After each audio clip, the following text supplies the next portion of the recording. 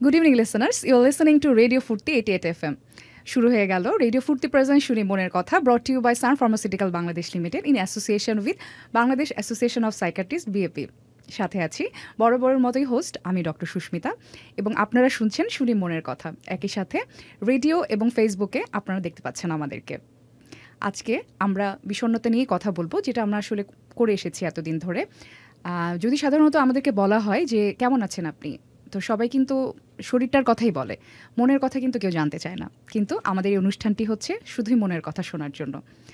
আমাদের আজকের অনুষ্ঠানে রয়েছেন একজন বিশেষ অতিথি, যিনি তার এই সমস্যাগুলো ওভারকাম করেছেন এবং তার গল্পই আজকে আমরা শুনবো। এবং আমাদের সাথে আরও রয়েছেন একজন বিশেষজ্ঞ ডাক্তার, আমরা তার সাথেও কথা বলবো। প্রথমেই আমি পরিচয় করে দিচ্ছি আমাদের আজকের বিশেষ অতিথি গেস্ট, যিনি যার গল্পের কথা আমাদেরকে বলবেন। সঙ্গত কারণেই তার নামটি আমরা নিচ্ছি না, ছদ্মনাম হিসেবে আমরা তাকে নাইমা হিসেবে ডাকছি। নাইমা, কেমন আছেন আপনি? আলহামদুলিল্লাহ, ভালো আছি। আপনাকে অসংখ্য ধন্যবাদ আমাদের সাথে আপনার গল্পটি শেয়ার করার জন্য। আমাদের সাথে রয়েছেন বিশেষজ্ঞ ডাক্তার, মানসিক রোগ বিশেষজ্ঞ ডাক্তার রুবায়েত ফেরদৌস ম্যাম। তিনি অ্যাসিস্ট্যান্ট প্রফেসর হিসেবে কর্মরত রয়েছেন Dhaka central international medical college হসপিটালে। Ma'am, welcome to our show. কেমন আছেন আপনি? আসসালামু আলাইকুম, আমি ভালো আছি আলহামদুলিল্লাহ। ধন্যবাদ রেডিও ফুর্তি এবং আপনাকে আমাকে আমন্ত্রণ করার জন্য। আপনি কেমন আছেন? জি, আমি ভালো আছি ম্যাম। সো লিসনার্স, আমরা শুরু করছি আমাদের আজকের অনুষ্ঠান। নাইমা, আপনি যদি আপনার প্রবলেমগুলোর কথা একটু বলতেন, যে আসলে কিভাবে শুরু হলো আপনার এই জার্নিটা? আমি আসলে আমার 4টা ভাই, আমি সবার ছোট, এক বোন। তো বা আমার একমাত্র মেয়ে, এই কারণে ছোট থেকেই ফ্যামিলির সবার খুব আদর পেয়েছি, সবাই খুব স্নেহ করেছে। আমার বয়স যখন 17, তখন আমার খালাতো ভাইয়ের সাথে আমার বিয়ে হয়ে যায়। আচ্ছা, তারপরে কি হয়? আসলে এই বিয়েটা যে এমন না যে রিলেশন থেকে হয়েছে, অ্যারেঞ্জ ম্যারেজ ছিল। আর আসলে বিয়েটাতে আমার খুব একটা মত ছিল না, রাজি ছিলাম না। আমার খালাতো ভাই, ওর নাম ফরিদ, ও আমাকে ক্লাস 9 থেকেই পছন্দ করতো, আমাকে জানিয়েও ছিল, কিন্তু আমি কখনো রাজি হই নাই, বাবাকে ভয় পাইতাম। তাছাড়া আমার ফ্যামিলিকেও আমি হার্ট করতে চাই নাই, তাই বিয়েতে রাজি হয়ে গিয়েছিলাম। আচ্ছা, তার মানে কি আপনি বিয়েতে রাজি ছিলেন না একদমই? না, আসলে আমি রাজি ছিলাম না, সত্যি বলতে। আচ্ছা, তো এরপর থেকে কি আসলে আপনার এই মানসিক রোগগুলো শুরু হলো? এক্ষেত্রে আমি একটু ইন্টারাপ্ট করতে চাই আপনার অনুমতি নিয়ে। সেটা হচ্ছে কি যে আমাদের দেশের পার্সপেক্টিভে এরকম হিউজ আমরা গল্প শুনতে পাই, দেখতে পাই যে জোর করে বিয়ে দেওয়া হয়েছে। But it's not like that যে জোর করে বিয়ে দিল তাতে মানসিক রোগ হয়ে যাবে। এটা কিন্তু একটা অনেক বড় একটা ব্যাপার, যে মানসিক রোগ। হ্যাঁ, জোর করে বিয়ে দেওয়া হয়, অনেক পরিবারেই হয়, যেটা আমার ক্লায়েন্টের ক্ষেত্রে হয়েছিল। কিন্তু সেটা ওই লেভেলের জোর করা না, যে একদম ধরে বেঁধে মেরে যে ওনাকে বিয়ে দেওয়া, হ্যাঁ, সেটা কিন্তু আসলে না। এবং আমাদের দেশের কালচারে আমরা কিন্তু এরকম হিউজ এক্সাম্পলস দেখতে পাই যে মা বাবা বুঝিয়ে বিয়ে দিল, তারপরে কিন্তু ওইভাবেই জার্নিটা, ম্যারিটাল লাইফের জার্নিটা শুরু করে দেয়, যে আমি এইটাই এখন আমার লাইফের সেকেন্ড পার্ট এবং এইটাতেই আমি কন্টিনিউ করব। তো নাইমার ক্ষেত্রেও আসলে এরকমটা হয়েছিল। জি, থ্যাংক ইউ ডক্টর ক্লিয়ার করার জন্য, কারণ এটা আমাদের আসলে অনেক মিথ হিসেবে চালু আছে। নাইমা, তারপরে আপনি প্লিজ কন্টিনিউ করেন। বিয়েতে আমার মত ছিল না, কিন্তু আমার বাবা মা পুরো ফ্যামিলির মত ছিল, কারণ ছেলে আমাদের পরিচিত ছিল ফ্যামিলির, আর ব্রোকেন ফ্যামিলির ছেলে ছিল আমার জামাই। তাই বাবা মা মনে করেছিল যে সে আমার অনেক কেয়ার নেবে। কিন্তু বিয়ের পর দেখলাম ওর সাথে কোনোভাবে আন্ডারস্ট্যান্ডিংটা হচ্ছে না। তাছাড়া ওর কেয়ার নেওয়ার হ্যাবিটটাও একটু অন্যরকম ছিল। ফরিদা আমাকে আমার কোনো ফ্রেন্ডের সাথে মিশতে দিত না, কারোর সাথে কথা বলতে দিত না। ছেলে ফ্রেন্ড দূরের কথা, কোনো মেয়ে ফ্রেন্ডের সাথেও কথাবার্তা বলতে গেলে, কোনো রকম ইন্টারাকশানে যেতে গেলে তখন হচ্ছে ও সমস্যা করতো, ফোনেও আজে বাজে কথা বলতো। আচ্ছা, তো আপনার হাজবেন্ড কি করতেন? উনি আসলে এই যে বিদেশে থাকতেন, এই কারণে আমাদের ঝামেলাগুলোও আসলে ফোনেই বেশি হতো। দেখা যেত অনেক বেশি রুড বিহেভ করতেছে, অনেক আজে বাজে কথা বলতেছে। ওনার আসলে মানে ওনার কথাবার্তা শুনে মনে হতো যেন উনি আমার স্বামী না, মানে উনি আমাকে পুরা মানে নিজের পায়ের জুতার মতো ট্রিট করতেছে এরকম মনে হতো। আচ্ছা, সেটাই আসলে আমিও যখন হিস্ট্রিটা নিয়েছি ওভারঅল যে ওনার হাজব্যান্ডের পার্সোনালিটি যখন অ্যাসেস করেছি, যদি আমি খুব সহজ ভাষায় বলতে চাই যে অনেক বেশি অ্যাবিউসিভ এবং খুব ডমিনেটিং ক্যারেক্টারের ছিলেন উনি। আচ্ছা, এটা আসলে খুবই দুঃখজনক নাইমা আপনার জন্য, আর আমাদের শুনেও খারাপ লাগছে। তো উনি কি দেশে আসতেন না, নাকি বিদেশেই টানা কন্টিনিউ ছিলেন? উনি অনেকদিন আসলে মানে বিদেশে ছিলেন, পরে আর কি দেশে আসছিলেন, কিন্তু আমার সমস্যাটা আসলে উনি যখন বিদেশে ছিলেন ওই সময় শুরু হয়। এইভাবে মানে ওনার বিয়ের পর আসলে যেই পরের 2টা বছর আমি দেশে ছিলাম, উনি বিদেশে ছিলেন। এর মধ্যে এই যে কথা কাটাকাটি বা সব কিছু এগুলোতে স্ট্রেস টেনশনে আমার আসলে এর মধ্যে প্যানক্রিয়াটাইটিস হয়। তখন প্রথমে বুঝতে পারি নাই যে মানে কষ্ট লাগতো, ফিজিক্যাল প্রবলেম বুঝতে পারতাম, কিন্তু তখনও বুঝতে পারি না যে এটা প্যানক্রিয়াটাইটিস বা এরকম কোনো একটা নাম আছে। খেতে পারতাম না, ঘুমাইতে পারতাম না। ডাক্তার দেখাইছিলাম, ডাক্তার বলল যে স্ট্রেসের কারণে নাকি হতে পারে। এর মধ্যে মানে ফরিদের সাথে সব মানে আমার যত কথাবার্তা হচ্ছিল আমি আর নিতে পারতেছিলাম না। তখন আর চিন্তা করলাম না, ভাবলাম যে সব বাদ দিব, মানে একবার সব কিছু ছেড়ে ছুড়ে বাসায় চলে যাওয়ার প্ল্যান করলাম। ওই সময় দেখলাম যে আমি মা হওয়ার আর কি সম্ভাবনা, যে আমি প্রেগনেন্ট হয়েছি। তো এর আগে আমার আসলে 2বার মিসক্যারেজ হয়েছিল। এবার হচ্ছে আবার যখন প্রেগনেন্ট হইলাম, এই কারণে আসলে মানে আমি ডিসিশন যদিও নিয়েছিলাম যে বাবার বাসায় চলে যাব, কিন্তু সেটা আর আলটিমেটলি নিতে পারি নাই। আমি ওখানেই থাকার সিদ্ধান্ত নেই ফরিদের সাথে, কিন্তু এই সময়টাতেও সে আমার সাথে সবসময় বাজে ব্যবহারই করেছে। আচ্ছা নাইমা, আমরা একটু পরেই করছি। Listeners, you R listening to radio ফুর্তি 88 FM প্রেজেন্টস শুনি মনের কথা, brought you by San pharmaceutical Bangladesh limited in association with Bangladesh association of psychiatrist BAP. আমরা রেডিও থেকে বের হয়ে গেলাম, কিন্তু সবসময়ের জন্য আমরা আছি আপনাদের সাথে ফেসবুকে, আমাদের সাথেই থাকবেন। ম্যাম, এখন যদি বলতেন যে নাইমার যে সমস্যাগুলোর কথা আপনি বললেন এবং নাইমাও আমাদেরকে জানালো, তো এই একই সাথে ওর মেন্টাল এবং ফিজিক্যাল কিছু ফ্যাক্টর ছিল, তো ওভারঅল আপনি আসলে তার ট্রিটমেন্টটা কিভাবে স্টার্ট করলেন? ওকে, উনি প্রথমে Dhaka central international medical college হসপিটালে একজন মেডিসিন কনসালটেন্টকে দেখিয়েছিলেন ওনার যাবতীয় যে ফিজিক্যাল যে প্রবলেমগুলো ছিল সেগুলোর জন্য। তারপরে যখন উনি মেডিসিনের কনসালটেন্টকে দেখিয়েছিলেন তার 2-3 দিন আগেই বোধহয় নাইমা, তাই না, যে আপনি সুইসাইডাল অ্যাটেম্পট নিয়েছিলেন, তাই না? আচ্ছা, তারপর হলো যে ওই যে রেসপেক্টিভ যে ডক্টর উনি আমার কাছে রেফার করলেন আর কি। তো তারপরে তখন থেকে আমি ওনাকে ট্রিটমেন্ট করছি। আচ্ছা, ফিরে আসছি নাইমার কাছে। নাইমা, আপনি আসলে মানে কতদিন সাফার করার পরে আসলে ম্যামের শরণাপন্ন হলেন? আসলে আমার যেই সমস্যাটা দেখা দিয়েছিল ওটার কারণ মানে ওইটা তো আগে বুঝি নাই যে আমার প্যানক্রিয়াটাইটিসটা হয়েছে। তো এর মাঝখানে আরেকটা সমস্যা হয়েছিল, ফরিদের মাঝে 2-3 বার বিদেশ থেকে দেশে আসছিল। তো ওই সময় 2010 সালে সে একবার আসলো। ওই সময় হঠাৎ করে মানে একটা ব্যাপার ওর সম্পর্কে জানতে পারলাম যে ও আসলে শারীরিকভাবে সক্ষম না। তো ওই কারণেই আসলে মানে এতদিন বুঝতে পারতেছিলাম না যে এত বাজে বিহেভিয়ার আমার সাথে কেন করতেছে বা সব কিছু। এবার আর কি মানে মনে হলো যে আচ্ছা, এটা একটা কারণ হতে পারে, এই কারণেই হয়তো আমার সাথে এমন ব্যবহার করতেছে। তো তখন আর কি মানে আমি ভাবলাম যে এই সমস্যাটা যদি দূর করা যায় তাইলে হচ্ছে আমার জন্য যে ব্যবহারটা ওটাও আর কি ঠিক হবে। আর তখন আমার ছেলে ছিল, ওই ছেলেটার দিকে তাকায়ও হচ্ছে থেকে গেছিলাম। তো নিজে শিখছিলাম, তাও হচ্ছে মানে ফরিদকে নিজের জন্য আসলে ডাক্তারের কাছে যাই নাই, প্রথমে ফরিদকে নিয়েই ডাক্তারের কাছে গেছি, যে ডাক্তার দেখাইলাম, যদিও ঠিক হয়, ডাক্তার মেডিসিন দিল। তো এরপর ফরিদ আবার বিদেশ চলে গেল। আমি তখন দেখা যায় তো এখান থেকে হচ্ছে মেডিসিন কিনে ওর জন্য পাঠাইতাম। তো এভাবেই আর আসলে আমি এই ডাক্তারের শরণাপন্ন হওয়ার আগে মোটমাট 11 বছর আমি এই জিনিসটার মধ্যে দিয়ে গেছি। ও মাই গড। লিসেনার্স, আমরা ব্যাক করছি আবার রেডিও ফুর্তিতে। আপনারা শুনছেন রেডিও ফুর্তি প্রেজেন্টস শুনি মনের কথা, brought you by San pharmaceutical Bangladesh limited in association with Bangladesh association of psychiatrist. আচ্ছা নাইমা, তারপর আপনি এই 11 বছরই সহ্য করলেন? কি বলবো আপা, মানে আসলে এই 11 বছরে আসলে সহ্য করা ছাড়া খুব বেশি কিছু করার ছিল না। ওই যে বললাম যে ছেলেটা ছিল, আর বাবার বাসায় ফেরত যাওয়াটাও তো আমাদের সোসাইটিতে খুব একটা ভালোভাবে নেওয়া হয় না, দেখে না মানুষ।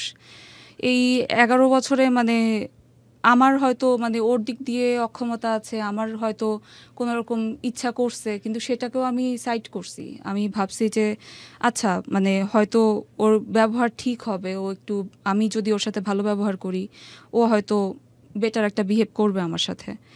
ও আসলে মানে এমন না যে মানে এই যে গত 2 বছর যে মানে লাস্ট এই গত 2 বছর আসলে ও একটু ঠিকও হয়েছিল, ওর আমার সাথে বিহেভিয়ার ভালো হয়েছিল। তারপরে আসলে মানে ভাবছিলাম সব ঠিকঠাক হয়ে যাবে, কিন্তু গত 3-4 মাস আগে জানতে পারলাম হঠাৎ করে যে ও ওইখানে বিদেশে একটা মেয়ের সাথে 4 বছরের রিলেশনে আছে। ওহো, এটা তো আসলে অনেকটা পেইনফুল।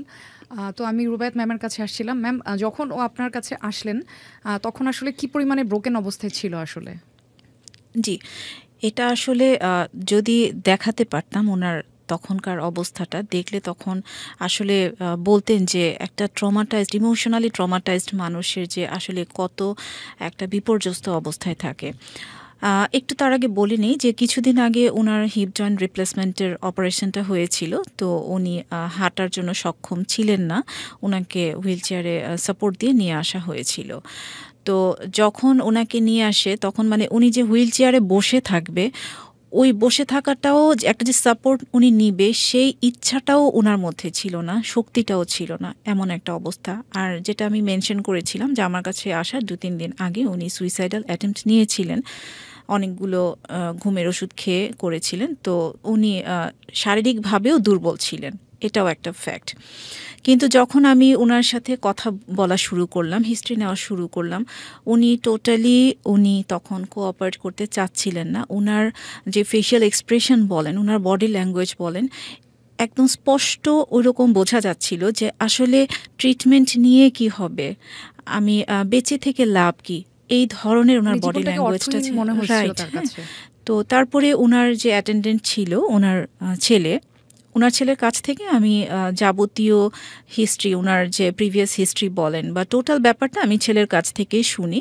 শোনার পরে তারপরে শেষের দিকে ওনার সাথে আমি কিছু কথা বলি, বলার পরে তখন, এটা প্রথম সেশনের কথা বলছি, বলার পরে কিছুটা উনি ইজি হয়ে আসলেন। তখন 2-1টা কথা উনি আমার সাথে প্রথম সেশনে শেয়ার করেছেন আর কি।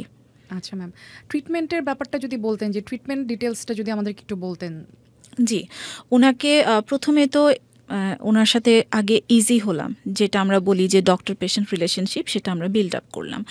তারপরে উনি যেহেতু সুইসাইডাল অ্যাটেম্পট নিয়েছিল এবং প্রথম সেশনে যেটা বললাম যে 2-1টা কথা বলেছিল, তখন কিন্তু বোঝাই যাচ্ছিল যে উনি একবার অ্যাটেম্পট নিয়েছেন, ওনার মধ্যে আরেকবার আরও অ্যাটেম্পট নেওয়ার মতো প্রবণতাটা আমি টের পেয়েছি।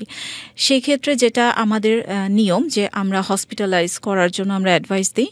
তো ওনার কিছু যাবতীয় পরীক্ষা নিরীক্ষার জন্য আমি অ্যাডভাইস দিলাম এবং উনি যে ট্রিটমেন্টগুলো পাচ্ছিলেন সেগুলো আমি একটু রিভিউ করলাম। তারপরে ওনাকে অ্যাডমিশনের জন্য আমি অ্যাডভাইস দিয়ে দিলাম আর কি। তো তার পাশাপাশি আরও কিছুক্ষণ কাউন্সেলিং করে দিলাম। দেন উনি 2-3 দিন পরে উনি হসপিটালে ভর্তি হলেন। হওয়ার পরে ওনাকে আমি আমার মতো করে আমি ট্রিটমেন্টটা দিলাম, ওষুধ তো দিলাম, এবং ওনাকে আমি 1.5 ঘন্টা মানে ওনার ফ্যামিলি মেম্বারকে বাহিরে বের করে শুধুমাত্র ছেলেকে রেখে আমি 1-1.5 ঘন্টার মতো আমি কাউন্সেলিং করলাম।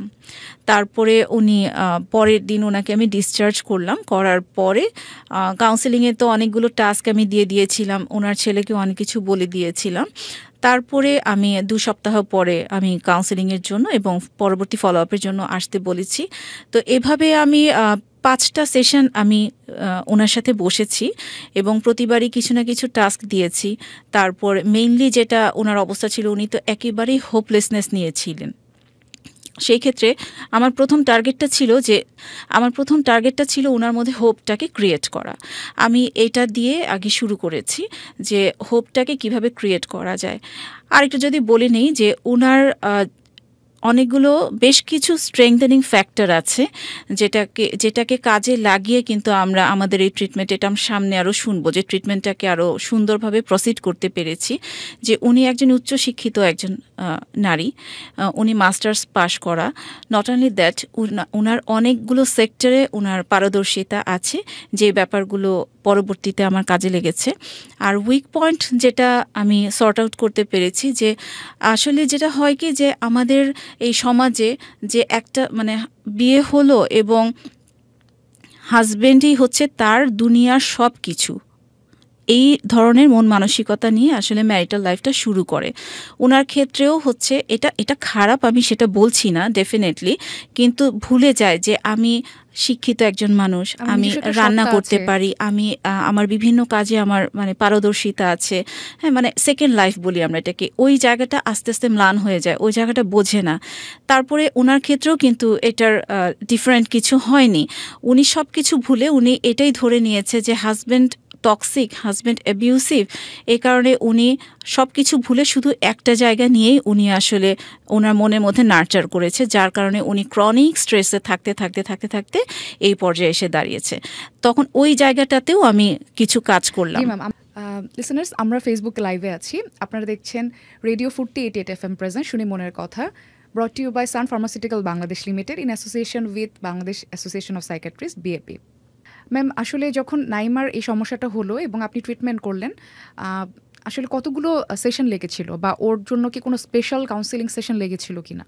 জি, ওনার টোটাল 5টা কাউন্সেলিং এই পর্যন্ত হয়েছে। পাশাপাশি আমি আরেকটা এক্সট্রা সেশন বসেছিলাম লাস্টের দিকে ওনার হাজব্যান্ডের সাথে আমি কমিউনিকেট করার জন্য। ওনার হাজব্যান্ডকে বোঝানোটা অনেক ইম্পর্ট্যান্ট একটা টাস্ক ছিল আমার জন্য, চ্যালেঞ্জিংও ছিল ব্যাপারটা।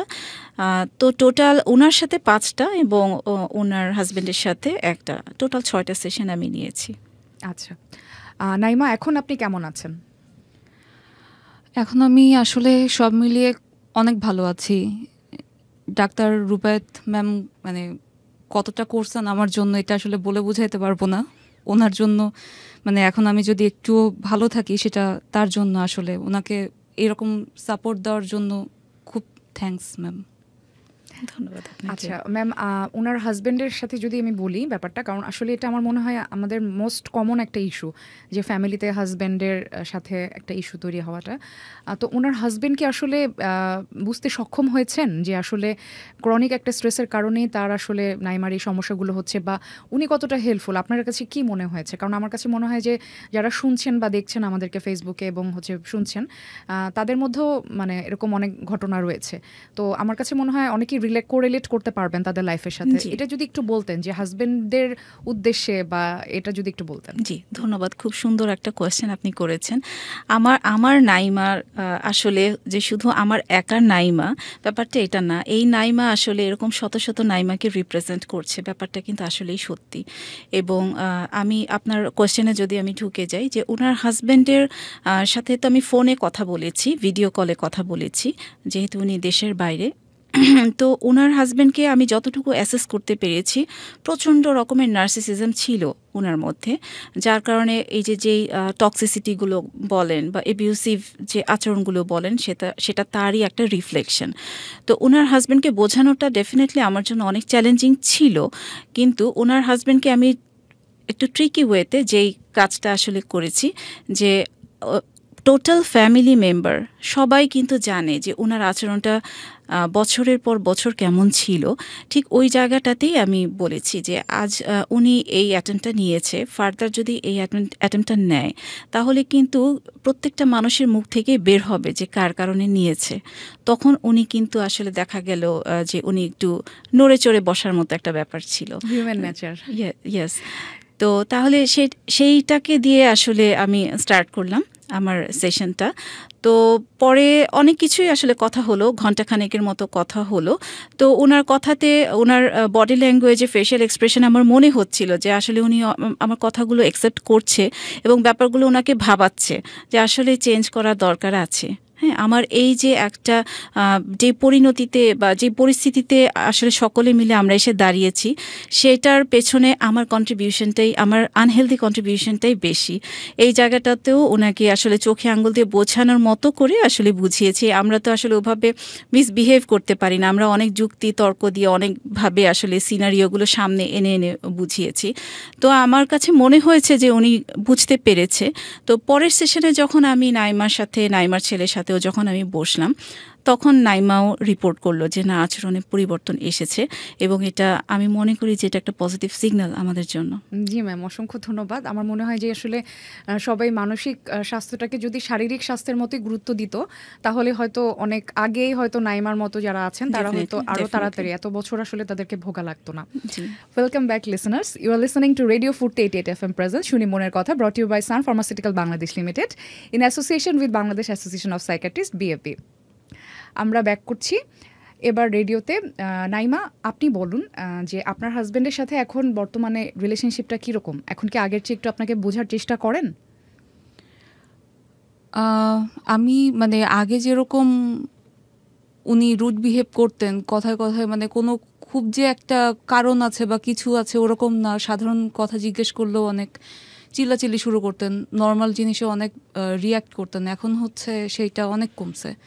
মানে আগে মনে হতো যে আমার ছেলের জন্য খালি আমি একলাই আছি, তো ওই জায়গা থেকে মানে এখন মনে হয় যে না, বিদেশে উনি এখনও দেশে আসেন নাই আমার এই ঘটনাটার পরে, কিন্তু তারপরও মনে হয় যে ওখান থেকে হইলেও উনি আছেন। এমনি রেগুলার ভিডিও কলে আপনাদের কথা হয় বা আপনার মানে ধরেন যদি আপনি আপনার মনের কষ্টগুলো শেয়ার করতে চান, আগে যেরকমভাবে মানে শুনতো না বা রিয়্যাক্ট করতো, অ্যাব্রাপ্ট বার্স্টিং করতো, এখন কি এরকম মানে ওই জিনিসটা কি আগের চেয়ে একটু মানে মানে কিছুটা কমেছে? এখন আপা মনের কষ্ট শেয়ার করার মতো জায়গায় তো এত সহজে হয়তো যাবে না, কিন্তু মানে আগের থেকে অনেক সহজভাবে নিতে পারে। হ্যাঁ, এটা ভেরি গুড। এটাই আসলে আমাদের এবং আসলে এত বছরের একটা ব্যাপার, একটু সময় তো লাগবে। ম্যাম, আপনার কাছে আসছিলাম, যেহেতু ওর ক্ষেত্রে ওর ফ্যামিলি মেম্বার্স এবং সোশ্যাল সাপোর্টের যে ব্যাপারটা, এটা আসলে কীরকম হওয়া উচিত?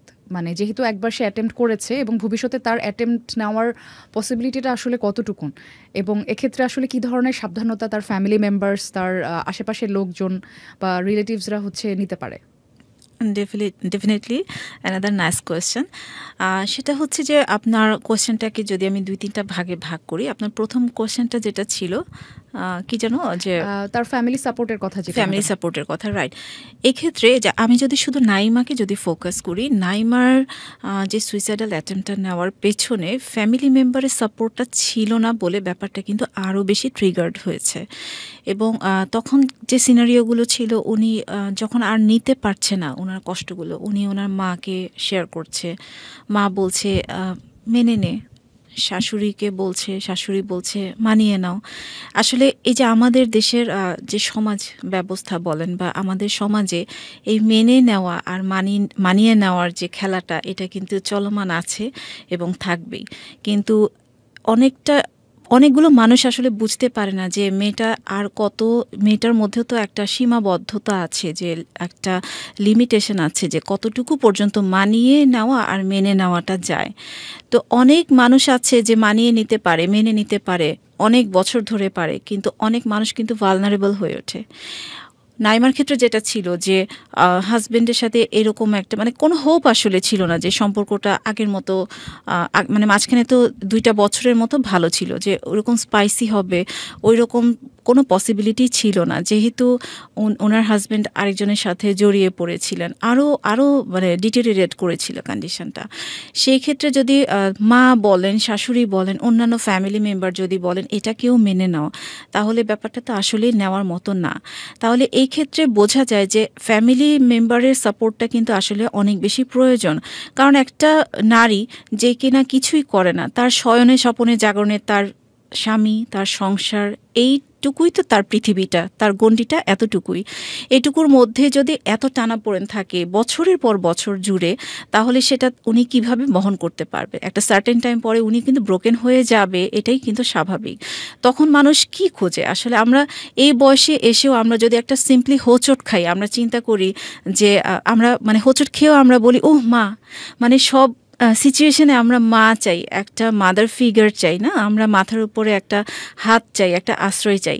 তো যখন দেখে যে না আসলে কোনো আশ্রয় পাচ্ছে না, তখন তো ডেফিনেটলি তার মধ্যে একটা হোপলেসনেস কাজ করবে। এবং যেহেতু ওনার অনেকগুলো রোগ ইতিমধ্যে পেয়ে বসেছে এবং সেটা ক্রনিক ডিজিজেও কিন্তু আরও বেশি ট্রিগার্ড হয়, ওনার সিচুয়েশনটা আসলে ওই রকমই ছিল। আর ফ্যামিলি, আপনার দ্বিতীয় কোশ্চেনটা যেটা ছিল যে ফ্যামিলি মেম্বারের আসলে এই ক্ষেত্রে করণীয়টা কি, ফ্যামিলি মেম্বারের ক্ষেত্রে এই ক্ষেত্রে আমি এটাকেও আমি দুইটা আঙ্গিকে বলবো যে ফ্যামিলি মেম্বারের প্রথমে এটা বুঝতে হবে যে একটা মানুষ যেহেতু একবার সুইসাইডাল অ্যাটেম্পট নিয়েছে তার মানে সে আসলে মানসিকভাবে একেবারে বিপর্যস্ত এবং তার মধ্যে ফার্দার অ্যাটেম্পট নেওয়ার একটা প্রবণতা ডেফিনেটলি কাজ করছে এবং একটা সম্ভাবনা আছে। সেই ক্ষেত্রে আমাদের মতো করে আমরা প্রফেশনালি আমরা কয়েকটা অ্যাডভাইস দিয়ে দিই, যেটা আমি এখন শেয়ার করতে চাচ্ছি, এটা সবার জন্যই কাজে লাগবে। যে যদি দেখেন যে আপনার ফ্যামিলি মেম্বারে কেউ সুইসাইডাল অ্যাটেম্পট নিয়েছে, তখন তাকে যেটা করতে হবে, কোনোভাবেই একা রাখা যাবে না, কোনোভাবেই না।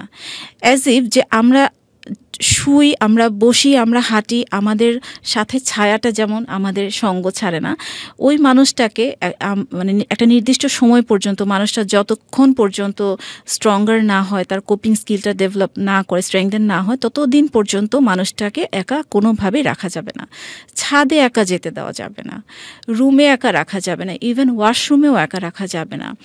যারা অ্যাফোর্ড করতে পারে তাদের ক্ষেত্রে আমরা বলি যে সম্ভব হলে আপনারা মানে ওনার রুমের ফ্যানটাকে খুলে এসি প্রোভাইড করেন, তারপরে রুমের ছিটকিনিটাকে লুজ করে দেন অথবা খুলেই রাখেন, এরকম কিছু আমরা অ্যাডভাইস দিই। তারপরে যত রকমের একটা ফ্যামিলির মধ্যে কেউ না কেউ অসুস্থ থাকতেই পারে, যে কোনো রকমের ওষুধপত্র বাসায় থাকতেই পারে, আমরা এটাও সাজেস্ট করে দিই যে কোনোভাবেই কোনো প্রকারের ওষুধ রোগীর আশেপাশে থাকবে না, কোনো দড়ি, কোনো লম্বা কাপড় এগুলো সরিয়ে রাখতে বলবো।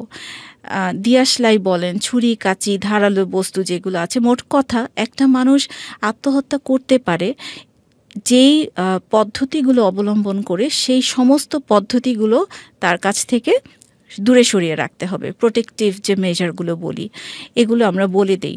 সেকেন্ডে আমরা যেরকম বলি যে ফ্যামিলি মেম্বারের যে একটা সাপোর্ট দেওয়াটা, যে তুমি যে অবস্থাতেই আছো আমি তোমার পাশে আছি। একটা মানুষকে সাপোর্ট দেওয়ার জন্য অনেক যে কোটি কোটি টাকা দিতে হবে, বাড়ি দিতে হবে, গাড়ি দিতে হবে, ইটস নট লাইক দ্যাট। একটা মানুষকে যদি পাশে বসে আহারে ওয়ার্ডটাও আমরা বলি, এটাও কিন্তু আসলে মনটা ছুঁয়ে যায় না, মনটা ভরে যায়। তাহলে এই জাতীয় আমরা সিম্পল কিছু ব্যাপার আমরা বলে দিই যে একসাথে খাওয়া দাওয়া করবেন, আপনি জিজ্ঞেস করবেন যে মা তোমার সারাটা দিন কেমন ছিল, তোমার কি ভালো কেটেছে, তোমার কি খারাপ কেটেছে, সেইটাতেও মনে করবে পেশেন্টটা যে হ্যাঁ আমার ফ্যামিলি মেম্বার আমার প্রতি কনসার্ন, আমার ভালো লাগাটা ম্যাটার করে, আমার খারাপ লাগাটা ম্যাটার করে। মোট কথা আমি যে আমার ফ্যামিলির জন্য ইম্পর্টেন্ট একটা মানুষ, সেই ফিলিংটা জাগিয়ে তোলার জন্য এখানে ফ্যামিলি মেম্বারের অনেক বেশি রোল আছে। তৃতীয় যে ব্যাপারটা আমি একটু এটা হাইলাইট করতেই হবে, সেটা হচ্ছে যে নাইমার ছেলের কথাটা। ইউ কান্ট ইম্যাজিন একটা এতটুকু ছেলে, ক্লাস 9-এ পড়ে, তার ছেলে, এতটুকু একটা ছেলে এত সুন্দর সাপোর্টিভ হতে পারে মায়ের ব্যাপারে। ও এই যে মায়ের যে একটা ডিজাস্টার গেল, মায়ের যে এত খারাপ একটা কন্ডিশন গেল, এত সুন্দরভাবে সাপোর্ট দিয়েছে, এটা সত্যি প্রশংসার দাবি রাখে। আমি একটু ইন্টারাপ্ট করছি। Sure listeners, you R listening to radio ফুর্তি 88 FM প্রেজেন্স, শুনে মনের কথা, brought you by San pharmaceutical Bangladesh limited in association of Bangladesh association of psychiatrist, BAP. Ma'am continue করতেন যদি। জি, ধন্যবাদ। তো ওনার ছেলে, হ্যাঁ, ওনার সেবা করা থেকে নিয়ে শুরু করে মানে ওইখানেই সে থেমে থাকেনি। মা যখন ঘুমিয়েছে তখন মায়ের পাশে বসে সে পড়াশোনা করেছে, সে পাশে সকালে তার স্কুলে যাওয়ার আগে ওষুধটা পাশে রেখে গিয়েছে, তারপরে মায়ের চুল আঁচড়ে দেওয়া থেকে শুরু করে নিয়ে অনেক মানে যত রকমের সেবা করা আছে সেগুলো তো করেছে। মানে তারপর ওই মানে নিজের সন্তানের কাছ থেকে এটা পাওয়াতে তার মোটামুটি সে অনেক বড়, রাইট, অনেক বড় একটা মানে পজিটিভ ইম্প্যাক্ট পড়েছে। তারপরে ছেলেটাকে আমি আরও কিছু টাস্ক দিয়েছিলাম, সেগুলো তো ছেলেটা মেনটেন ডেফিনেটলি করেছে। আমার কাছে ছেলেটা সবচেয়ে যে জিনিসটা ভালো লেগেছে, সে অবসর সময়ে তার মাকে নিয়ে বসে ইউটিউবে মানে বিভিন্ন রকমের যে মোটিভেশনাল স্পিচগুলো যেগুলো আছে বা যেগুলো মাইন্ডফুলনেস মেডিটেশন যেগুলো আছে, মাটাকে বুস্ট আপ করার জন্য, গিয়ার আপ করার জন্য, এরকম অনেক কিছু মাকে নিয়ে বসে দেখেছে। মানে অনেক আসলে ছেলেটা প্রশংসার দাবি রাখে, অনেক হেল্প করেছে। তো এই ক্ষেত্রে এটা আমি এখানে হাইলাইট করলাম এর জন্য যে মাকেই সাপোর্টিভ হতে হবে, বাবাকেই সাপোর্টিভ হতে হবে, হাজব্যান্ডকেই হতে হবে তা না, এখানে কিন্তু সন্তানেরও কিন্তু অনেক রোল থাকে। এই যে নাইমার যে একটা অবস্থা ছিল, তার সন্তানকে দিয়েই কিন্তু তাকে আরো বেশি বুস্ট আপ করাটা আমার জন্য ইজি হয়েছে যে আপনি জীবনটাকে এভাবে কেন নিচ্ছেন যে আপনার হাজবেন্ড আপনার জীবনের সবকিছু, আপনার হাজবেন্ড আপনার জীবনের একটা পার্ট, কিন্তু বড় পার্টটাই আপনি পেয়েছেন আপনার ছেলেকে দিয়ে, তখন কিন্তু ওনার মধ্যে একটা সুন্দর একটা হোপ ক্রিয়েট হয়েছে। জি ma'am, thank you. Welcome back listeners, আপনারা শুনছেন রেডিও ফুর্তি প্রেজেন্স, শুনি মনের কথা, brought you by San pharmaceutical Bangladesh limited in association with Bangladesh association of psychiatrist BAP. আমরা আসছিলাম ম্যামের কাছে। ম্যাম, আপনি যদি বলতেন যে আমরা কাউন্সিলিংয়ের ব্যাপারটা শুনলাম, তো সাধারণত ডিপ্রেশনের ক্ষেত্রে বা ওর যেরকম সাইন সিমটম ছিল এক্ষেত্রে আসলে ওষুধের ভূমিকাটা কতটুকুন? কারণ সাধারণ মানুষ আসলে খুবই ভয় পায়, তারা মনে করে যে আসলে অ্যান্টিডিপ্রেসেন্ট বা এই টাইপের ওষুধগুলো খেলে লং টাইম এফেক্ট পড়তে পারে বা বিভিন্ন ধরনের প্রবলেম হতে পারে। তো যদি আমরা ফিজিক্যাল ইলনেসের সাথে কম্পেয়ার করে এটাকে যদি আমরা ধরি, সেক্ষেত্রে আসলে আপনি অডিয়েন্সদেরকে কি বলতে চাচ্ছেন? ওকে, প্রথমে আমি যদি বলি যে ওষুধ খাওয়ার গুরুত্বটা কতটুকু, গুরুত্ব অবশ্যই বলার আগে আমি এটা একটু বলতে চাই যে আমরা একটা হিউম্যান বিইং, আমরা তো শরীর এবং মন দুইটা কম্পোনেন্ট দিয়ে আমরা তৈরি, তাই না? তাহলে আমাদের শারীরিক কোনো প্রবলেম হলো আমরা ওষুধ খেলাম, কিন্তু মনের জায়গাটাতে আমরা হাত দিলাম না। কিন্তু এই যে মন খারাপের পেছনেও কিন্তু সায়েন্টিফিক ব্যাখ্যা আছে, স্যাডনেসের পেছনেও কিন্তু সায়েন্টিফিক ব্যাখ্যা আছে, বায়োলজিক্যাল ব্যাখ্যা আছে এবং প্রমাণিত ব্যাখ্যা আছে। তাহলে ডিপ্রেশনের ক্ষেত্রে তো অবশ্যই থাকবেই। তাহলে ডিপ্রেশনে কি হয়? ডিপ্রেশনে যদি আমি খুব ইজি করে বলি যে আমাদের ব্রেইনের কিছু নিউরোকেমিক্যাল আছে, সেগুলোর তারতম্য হয়, কিছু নিউরোকেমিক্যাল একেবারেই অনেক কমে যায়। তাহলে আমরা যখন ক্লিনিক্যালি আমরা যখন দেখি একটা মানুষ অনেক বেশি বিষণ্ণতায় ভুগছে, আমরা কি করি? আমরা মেডিসিন দিচ্ছি। আমরা মেডিসিন দিলে কি হয়? আমাদের টার্গেটটা কি? যে যেই জায়গাটাতে যেই নিউরোট্রান্সমিটার বা নিউরোকেমিক্যালটার তারতম্য হয়েছে, ঘাটতি হয়েছে, সেটাকেই আমরা ব্যালেন্স করি, আমরা ওষুধ দিয়ে ব্যালেন্স করি। মোট কথা যে কাটা দিয়ে কাটা তোলার মতো ব্যাপারটা, যে আমরা কেমিক্যাল দিয়ে কেমিক্যালটাকে ব্যালেন্স করছি, দ্যাটস ইট। কিন্তু এটা টোটালি আনফর্চুনেট যে যুগ যুগ ধরে আমাদের দেশে যেটা মানে স্টিগমাটাইজড হয়ে আছে মানুষজন, যে মানসিক ডাক্তারের কাছে মানে গেলে যাওয়া মানেই পাগল, রাইট, এক্স্যাক্টলি, যাওয়া মানেই পাগল, যাওয়া মানেই হচ্ছে আমাদেরকে মেডিসিন দিয়ে দিবে, আমরা পড়ে পড়ে ঘুমাবো, আলটিমেটলি কিছু হবে না। এখন এরকমটা কিন্তু আজ থেকে 10 বছর আগেও যদি বলি যে বাধ্য হয়েও যদি কোনো সাইকিয়াট্রিস্টের কাছে কেউ আসতো, একদম মানে লুকোচুরির একটা ব্যাপার, অ্যাজ ইফ মানে কাছের কোনো আত্মীয় স্বজনকেও জানানো যেত না। একটা গেস্ট আসলেও দেখা যেত দৌড় মেরে সাইকিয়াট্রিস্টের ফাইলটা নিয়ে কোথাও না কোথাও লুকোচ্ছে। তাহলে এই সিনারিওটা কিন্তু আসলে আনকমন না। তবে এটা একটা ভালো দিক যে ইদানিং মেন্টাল হেলথ ব্যাপারে যথেষ্ট অ্যাওয়ারনেস ক্রিয়েট হয়েছে, যথেষ্ট আমি বলবো না, এটা ভুল, অ্যাওয়ারনেস ক্রিয়েট হচ্ছে, এখান থেকে বের হচ্ছে, এটা পজিটিভ দিক। এবং আমার মনে হয় ম্যাম সোশ্যাল অ্যাওয়ারনেসটা আগের চেয়ে কম্পারেটিভলি বেড়েছে, কারণ সোশ্যাল মিডিয়া এসেছে, বাইরের কান্ট্রিতে কি হচ্ছে, ইভেন আমার কাছে মনে হয় যে আমাদের আউটডোরে এরকম অনেক পেশেন্ট আসেন, তারা হচ্ছে বিভিন্ন সিরিজ দেখে আসেন, কিন্তু যে হাউস, তারপর হচ্ছে এরকম অনেক গ্রেজ অ্যানাটমি। সো বাইরের কান্ট্রির এই সিরিজগুলোর ক্ষেত্রেও কিন্তু মানুষ হচ্ছে দেখছে যে সাইকিয়াট্রিস্টের কাছে যাচ্ছে, এবং বাইরের কান্ট্রিতে কিন্তু রেগুলারলি একটা চেক আপ হয়, মানে বডির সাথে সাথে তারা কিন্তু সাইকিয়াট্রিক অ্যাসেসমেন্টও করে থাকে, যেটা আমাদের বাংলাদেশে আসলে কখনোই হয় না। তো এই কারণে আমার মনে হয় যে মানে ইয়াং জেনারেশনরা কিন্তু বেশ অ্যাক্টিভ, তারা কিন্তু এখন বুঝতে পারে যে আমার মন খারাপ হচ্ছে কিনা, যেটা বিভিন্ন ধরনের নাটক সিনেমাতে তারা এটা দেখতে পাচ্ছে। সো আমার কাছে মনে হয় এটা একটা বড় একটা পজিটিভ একটা দিক, এবং আরও তো আছে। তো এবার আসছিলাম নাইমার কাছে। নাইমা, আপনি যদি বলতেন যে আপনি আমাদের অনুষ্ঠানে এসেছেন, এই জন্য আপনাকে অসংখ্য ধন্যবাদ।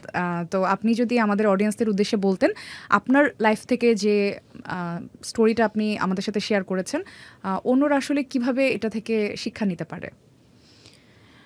আপু, আমি যেটা বলতে চাই সবাইকে, যে মানে সবার আসলে যেই মানুষগুলো তার দরকারের সময় তার চারপাশে থাকে, তার জন্য কেয়ার করে, তাদের কথা মাথায় রেখে তাদের জন্যই আসলে থাকা উচিত। যারা কখনোই সাথে থাকছে না, আজে বাজে ব্যবহার করছে বা এরকম যদি করে, তাহলে আসলে মানে সেই মানুষের সাথে জোর করে থাকার কোনো মানে হয় না। আসলে আমি ভুল করে আমি থেকে গিয়েছিলাম, আমার থাকাটা হয়তো উচিত হয়নি ওই সময়, তখন এই সিদ্ধান্তটা নিলে হয়তো এখন আমার সুইসাইডাল বা এই ধরনের মানসিক শারীরিক সমস্যার মধ্যে দিয়ে যাইতে হইতো না।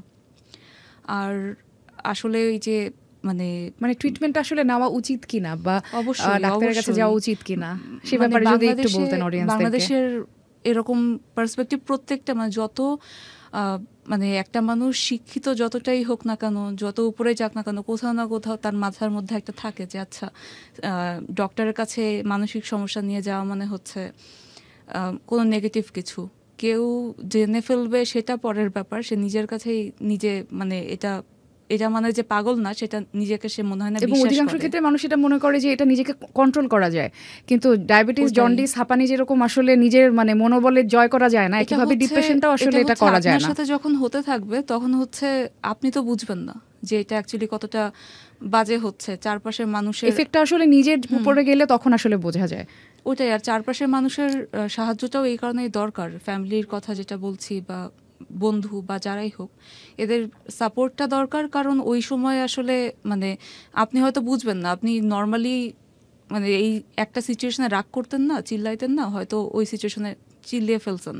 সো এই জিনিসগুলো আসলে আপনি নিজে বুঝবেন না। চারপাশের মানুষের এই ব্যাপারে সচেতনতা এই কারণে আই গেস বেশি হওয়া উচিত। Thank you Naima. ম্যাম, আপনি যদি নাইমা এবং ওভারঅল আমাদের আজকের অনুষ্ঠান নিয়ে কিছু বলতেন। জি, ধন্যবাদ। আমি সবার উদ্দেশ্যে কিছু কথা বলতে চাই। সেটা হচ্ছে যে আমাদের লাইফে যদি আমরা সৃষ্টিকর্তার দেওয়ার প্রত্যেকটা জায়গাতে যদি আমরা একটু খেয়াল করে দেখি, আমরা যদি 24 ঘন্টার দিকেই তাকাই, আমাদের সৃষ্টিকর্তা আমাদের সকাল দিয়েছেন, দুপুর দিয়েছেন, বিকেল, সন্ধ্যা, তারপরে রাত, তাই না? মানে একটা 24 ঘন্টাকে বিভিন্ন পার্টে ভাগ করেছেন। আমরা যদি আমাদের বডি স্ট্রাকচারের দিকেও যদি আমরা চিন্তা করি, আমরা কিন্তু শুধু ফেস দিয়ে আমরা একটা মানুষ না, শুধু হাত দিয়েও না, শুধু পা দিয়ে না, আমাদের বডিতে বিভিন্ন পার্ট আছে। তাহলে এটাকে যদি আমরা মিলাই আমাদের লাইফের সাথে, যে আমাদের টোটাল লাইফে আমার হাজব্যান্ড বা আমার ট্রমা, আমার দুঃখ, এটাই যদি আমার লাইফের টোটাল ব্যাপার হতো, তাহলে তো আসলে এই লাইফটা কে কোনোভাবে মানে ডিফাইন করা যেত না।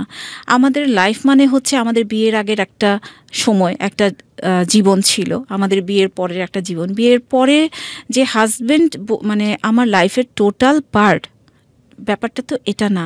আমার হাজব্যান্ডের বাইরে আমার সন্তান আছে, আমার ইনলজ মেম্বার আছে, আমার নিজের প্যারেন্টস আছে, সবাইকে নিয়েই তো আসলে আমি।